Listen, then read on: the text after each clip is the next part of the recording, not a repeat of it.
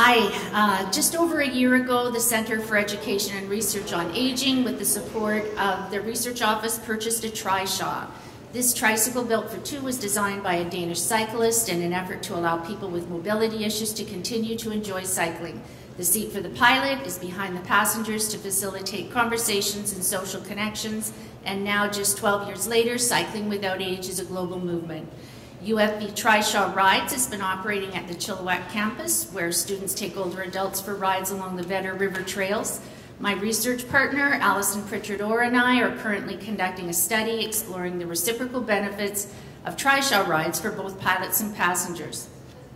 While we're still analyzing the data, as might be expected, some findings confirm our assumptions, while other findings were more unexpected.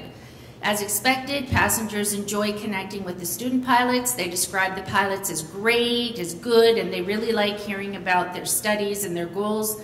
Passengers also spoke about how much they enjoy being outside, being able to see changing colors of the leaves, feeling the wind, the rain, and seeing the mountains and the river.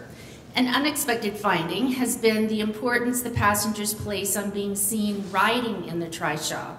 All of the passengers described how the people walking and cycling along the trail stop when the tricyle goes by and wave and call out to them.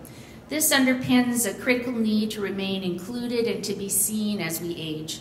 They also talked about the uniqueness of the tricyle and their desire to do something different, a desire to do something different when days often lack variety.